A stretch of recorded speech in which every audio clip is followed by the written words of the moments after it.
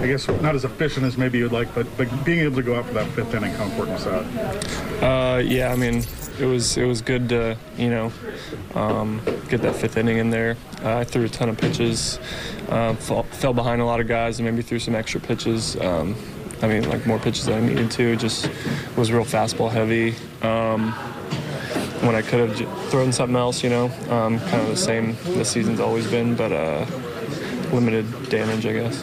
That said, you keep the team in the game. What is it like for this team just to be in this situation where you guys have won after it's been kind of a tough road to hoe? Yeah, it's been a good weekend for us.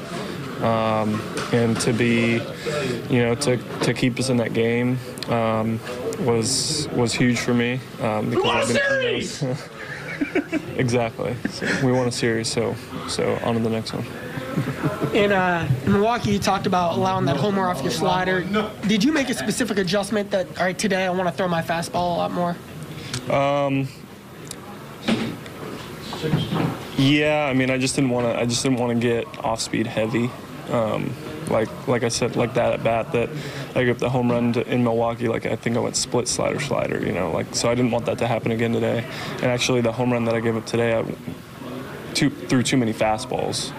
When a split probably would have got a pop out or something like that. I think I threw 5 or 6 fastballs in a row, so it's the opposite. But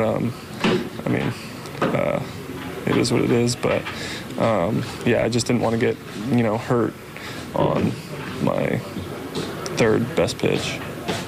When you are trying to maybe step your way back to a more competitive record, how important is it to win a series?